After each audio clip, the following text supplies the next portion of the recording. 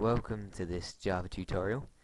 In this tutorial I'm going to show you how to use arrays, but before I do that I'd just like to apologise for not releasing a video in about 3 months or so. I don't know why I just haven't got around to it really, but now I have, and I plan to keep it up for a while. So I hope you're glad that the next tutorial in the series has come out, even though it's about 4 months late, but doesn't matter, it's here now. So let's get started. Arrays. Arrays are just another way to store data, and a very useful way to store data. Let's just create a new class and call it array examples. Okay, and we'll just do everything in the main method. Okay, so let's start off with an example. What if you had a class of 30 students and you wanted to store their test results in a percentage, say out of 100%, in a program so you could access it whenever you wanted? What would you do? From my other tutorials, you would think that you would have to create a variable to hold each student's data. For example, in student 1 equals 83%, 85 that is. In student 2 equals 65%. Of course, that is going to be very laborious doing that 30 times. And what if you had wanted the test results of the whole school or college? You'd have to do that 1,000 times or more. So that's where arrays come in handy. What we can do is create a single array, and that can hold all our data in one easy to manage place. So this is how you declare an array. You specify the data type. All data inside the array has to be this data type. You can't have a mixed data type. The elements inside the array can't be of mixed data types. And then you use 2 square brackets. This is what is different about declaring an array rather than a variable, because these square brackets tell the compiler that this is actually an array. So then you just set a name to the array. We'll call that test results. Okay, and that's how you declare an array. So that's just creating an array which holds integer values, and we called it test results. Now to initialize this array, so to actually create it, what we're going to do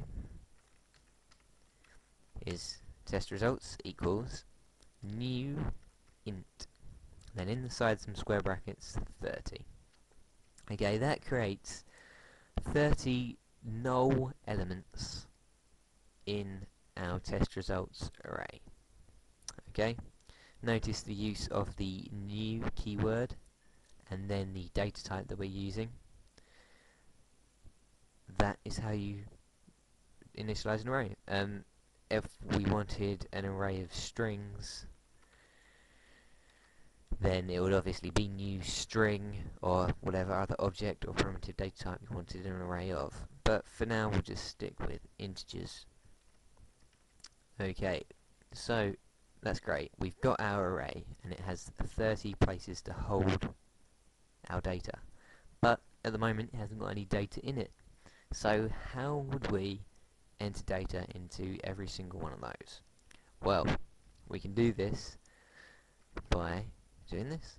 Test results, and then the number which we want to store the data in, which in this case the first value is 0, because in arrays the number system starts from 0. So the first value in an array is 0, the second is 1, okay? And that goes on and on. So, and then we just use the assignment operator, which is an equal sign, and whatever value we want. So let's say 87%. This guy's quite clever, or girl. Okay, and we can do that up to 29, because that will be the 30th element, because it starts from 0. Okay, so that is the basics of arrays, but there are different ways in which you can declare and initialize these arrays. I'm going to show you a different technique now. Let's have a string array and call it days of the week. So string days of the week. Okay, notice that I've put these square brackets at the end of the name rather than by the data type. They can go anywhere. So they could be here, like that, or there, or at the end of the name. It doesn't matter, it's just up to you. It depends on your programming style. As a personal preference of mine, I usually have it to the right of the data type, so I'm going to change that from there back to there. It's just a personal preference, it doesn't really matter. Okay, and what we can do is we can use a squiggly brace and then all the days of the week. This will automatically, I'll just bring that onto the new line so you can see. This will automatically set the array to the correct length depending on how much data we input. I'll just do up to Friday, otherwise you get bored. Okay, so now all our data is in this array, so we can use this array and this array just like any other variable. So we can output them like a variable, so test result, and then test results 0. That will just output 87 onto the screen. Of course, we can't use, say, number 12 because we haven't actually assigned a value to number 12 yet. We can do that if we wanted to, but I won't because it's exactly the same as assigning any other one. Okay, so the same with days of the week. If I just copy and paste that, and then I can say I wanted Wednesday, that's the 3rd day of the week. So I would put in the number 2, because remember, it's the counting starts from 0. So 0, 1, 2, that's 3, which is Wednesday. Okay, so we could just compile that now, and I'll just save it. What's it called? Array examples.java.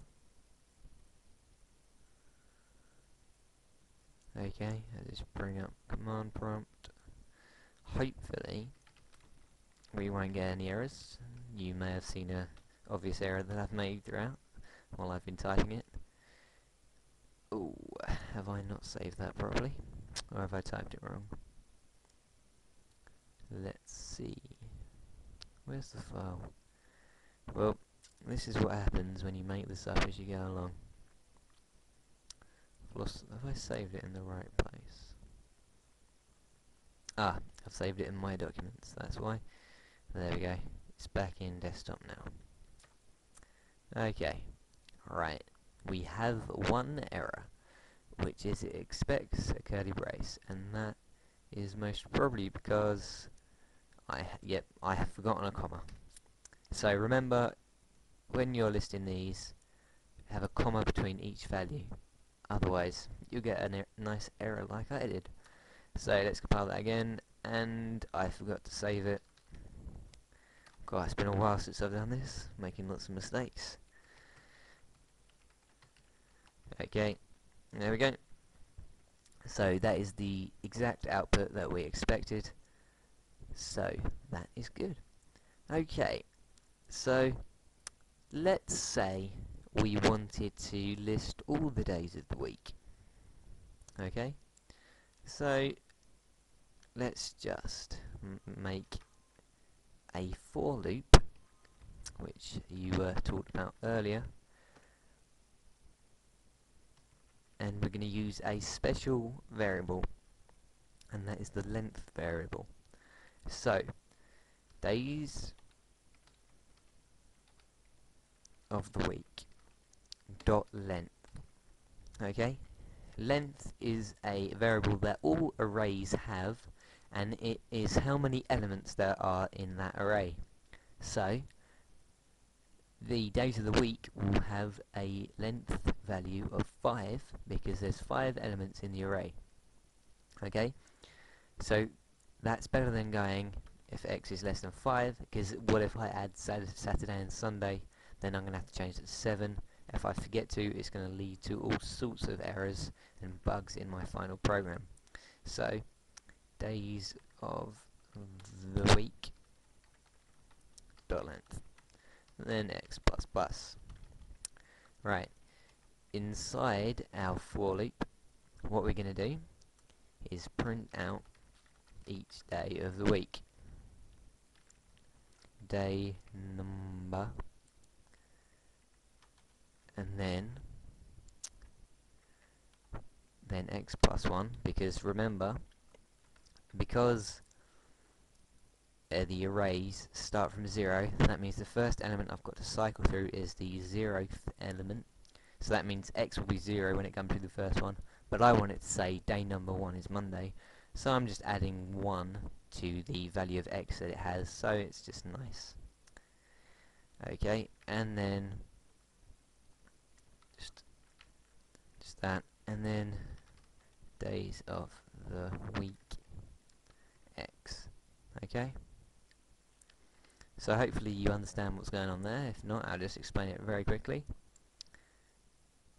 If you can see it, so system.out.println, you know what that does, that just prints to the console, and then day number, and then the value of x is printed out, but plus 1, so instead of saying day number 0 is Monday, it's going to say day number 1 is Monday, just to make it look pretty, because I like things to look pretty. And then we got a semicolon, not semicolon, a colon, just again to make it easier to read. And then we're adding the day of the week at reference x, so that means every time it goes through this for loop, x is going to increment by 1. So the first time it goes through, it will say day number 0 plus 1, which is 1. Day number 1 is, I don't know why it keeps going back to the start, but never mind. So day number 1 is, then days of the week 0, which is Monday. So day number 1 is Monday. Then it gets to the end, x plus plus, x plus 1 that means. So x is now equal to 1, so day number 1 plus 1, 2, day number 2 is days of the week 1, because x will be replaced by the value that x is, which is 1, so that's Tuesday. Okay, so let's save that and compile it again, and of course I get an error because I forgot to close off the final bracket, and there we go. There we go. It cycles through all the elements in the array, as you can see, plus the stuff we outputted to the screen earlier. So that is arrays. They are very, very useful. If you don't understand anything, just leave a comment. I'll try and reply to it. I know I haven't been replying to your comments lately, but I will try, I promise. And if you have any other problems, I'm sure there's lots of forums out there which will be willing to help. I probably haven't explained this very well at all, but I hope I've helped someone.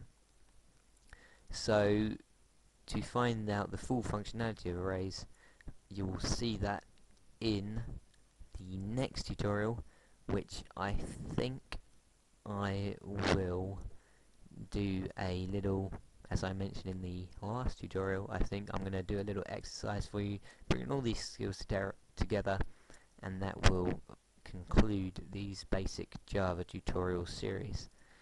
Okay, hope you enjoyed it, and I'll see you next time.